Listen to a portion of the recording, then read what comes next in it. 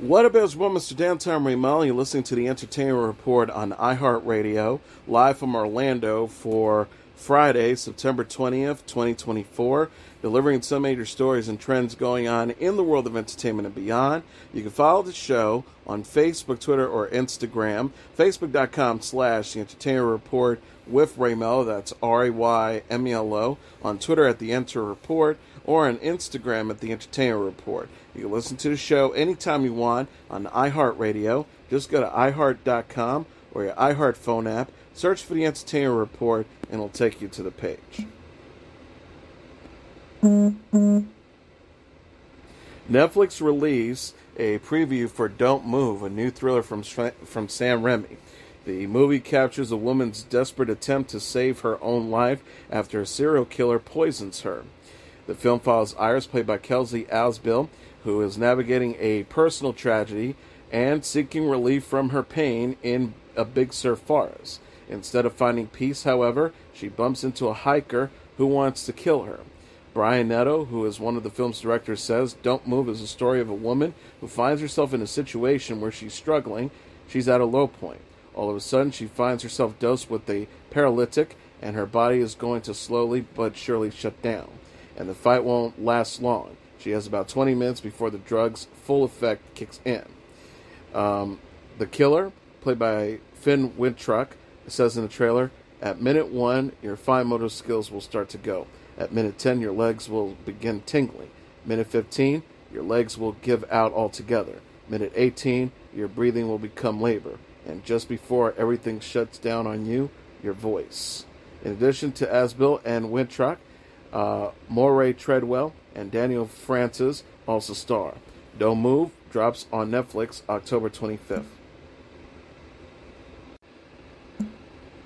Netflix has more Arcane and Cyberpunk in the works. The streaming service shared a teaser for Arcane Season 2 and announced plans for a new Cyberpunk series during its Geek Week event Thursday. Arcane is an animated series set in the world of the video game League of Legends. The show centers on Jinx, voiced by Ella Purnell, and Vi, played by Haley Steinfeld, two sisters on opposite sides of a conflict between the utopian city of Pitbull and the oppressed underworld of Zon. The Season 2 teaser, titled Nothing to Lose, shows Vi, played by Steinfeld, taking over a number of opponents at the Pitbull Boxing League as she is haunted by visions of her sister Jinx, played by Purnell, and her love interest Caitlin, played by Katy Leon. The new season will be the show's last and is split into 3 parts, with Act 1 to premiere November 8th and Acts 2 and 3 following November 16th and 23rd, respectively. Netflix previously released a trailer for Season 2 that shows Jinx's plan to attack Pitbull and watch it all burn. Netflix is also developing other series set in Runeterra, the world of League of Legends. In addition, the streaming service is creating a new series with CD Projekt Red set in the world of the video game Cyberpunk 2077. A teaser released Thursday invites viewers to return to Night City. Netflix previously released Cyberpunk Edge Runners, an animated series and a prequel to Cyberpunk 2077 in 2022. Netflix is giving a glimpse of the behind-the-scenes of Wednesday Season 2. The streaming service shared a teaser for the season Thursday as part of its Geek Week event.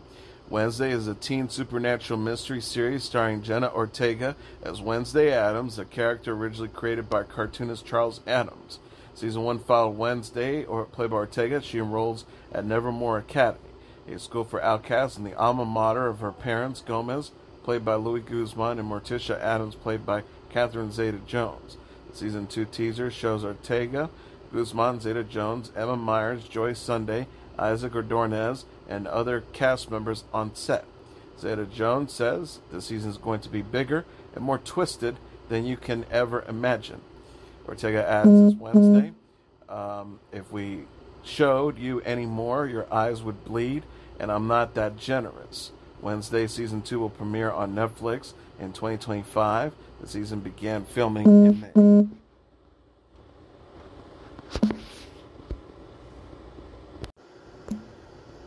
Netflix released another glimpse in the upcoming second season of Squid Game, which premieres December 26. The teaser shows Gi-hun, portrayed by Lee Jong-jae, prepare for another round of the deadly game. Frontman, played by Lee Bong-hyung, in the trailer says we're ready to start the game. The second season picks up after Gi-hun abandons his goal of coming to the U.S., an official description reads. The executive Jim Ye-yang, the show's executive producer, says the cast and the crew are truly pouring their hearts and souls into filming the second season. I hope you stay tuned and root for us. The first season of Squid Game was a hit when it premiered on Netflix in 2021, and the third season has been confirmed for 2025. One fan commented on a Netflix social media post promoting the Season 2 trailer, "This can't come soon enough." The latest preview was revealed at Netflix's Geek Week, which highlighted news from the streamer's most adored shows. Hellhound Season 2 also got a release date, October 25th, and a new trailer during the event. An official synopsis says the South Korean series is back for a second season, and so is the new Truth leader, Jang Jin-soo. But what exactly happened to him while he was gone?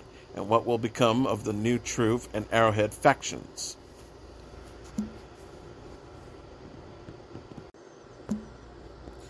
True Blood alum Joe Manganiello and Bumper and Berlin star Lera Abova have joined the ensemble of Netflix's live-action pirate comedy One Piece for Season 2. Manganiello will play Mr. O in the franchise, while Abova will play Miss Sunday.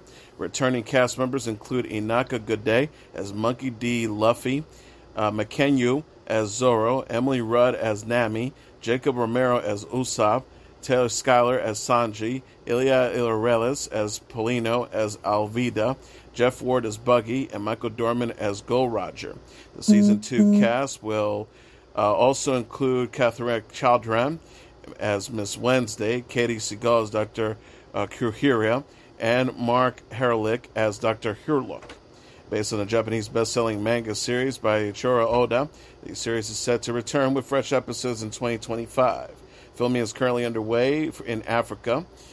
Synopsis reads, Luffy sets off from his small village on a perilous journey to find a legendary fabled treasure, One Piece, to become king of the pirates. In order to find the ultimate prize, Luffy will need to assemble the crew he always wanted before finding a ship to sail, searching every inch of the vast seas, outpacing the Marines, and outwitting the dangerous rivals at every turn. An anime version with more than 1,000 episodes is also streaming on Netflix. Jeffrey Dean Morgan has signed on to host NBC's adventure reality competition series Destination X. Corinne Henson, the Executive Vice President of Unscripted Content, Competition and Game Shows at NBC Universal Entertainment, said in a statement Thursday, Jeffrey Dean Morgan embodies the mischievous international man of mystery, making him the perfect host and puppet master for this new travel adventure series. He's dashing, charming, playful, and the ultimate travel companion.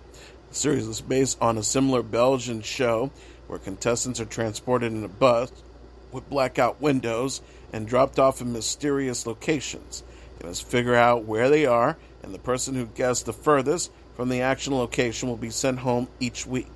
Morgan says Destination X captivated me with its blend of travel, mystery, and gaming. I can't wait to embark on this wild guessing game across the globe as masters of ceremony, navigating players through challenges that test their mental and physical abilities. Legendary music icon Stevie Wonder, whose career has spanned half a century, announced Thursday a 10-stop U.S. tour time to end just before Election Day.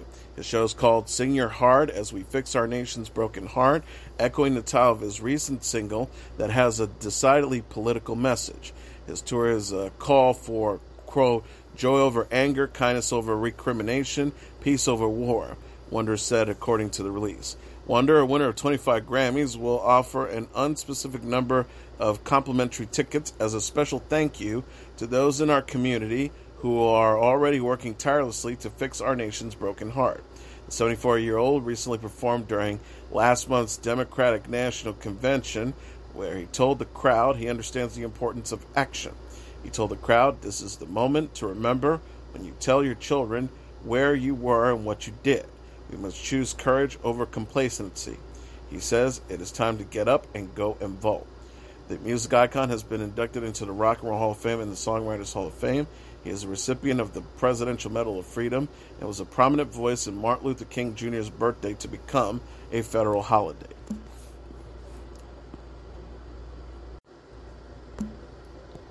Katy Perry's new album 143 dropped on Friday. The 39-year-old music icon had previously said on social media, "I don't know about you, but 143 for me is a message from my angels. I mean, I love you in some digital language, but it's a symbol that I get and have received in some of my hardest moments, and it was something that started coming to me about 2.5 years ago." The 11th track album is Perry's first since Smile, which dropped in 2020. It includes collaborations with 21 Savage, Kim Petras, J.I.D., and Doechii, who performed I'm His, He's Mine with Perry at the MTV Video Music Awards on September 11th. Perry was also the Video Vanguard Award recipient at the show. She says, I've heard a lot of do this, don't do that, wear less, wear more now, don't cut your hair. One of the biggest reasons I'm standing here right now is I learned how to block out all the noise that every single artist in this industry had to constantly fight against, especially women.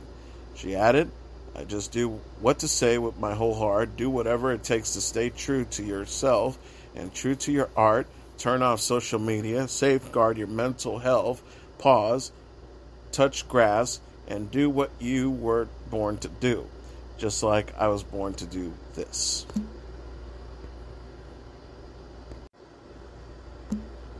Pitbull is set to kick off his first Las Vegas residency tour.